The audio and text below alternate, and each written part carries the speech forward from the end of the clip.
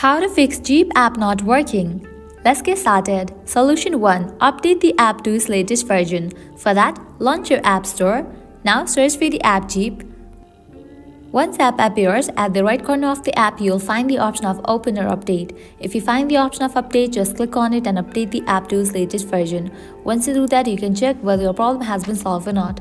Solution 2. Clear cache for the app. For that, launch your settings. Scroll down. Go ahead and click on the option of General.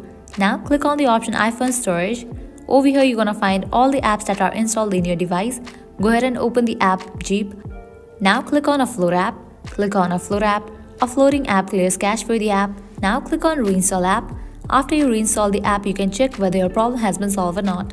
If the solution doesn't work for you, you can apply solution 3. That is, you have to completely delete this app from your device and reinstall it. For that, click on this option of Delete app. Deleting will also delete all of its documents and data. This action cannot be undone. Click on Delete app. You have just deleted this app from your device. Now you can close this. Launch your App Store, search for the app Jeep and install it. Applying these solutions, your problem will be fixed. So this is how you can fix Jeep app not working.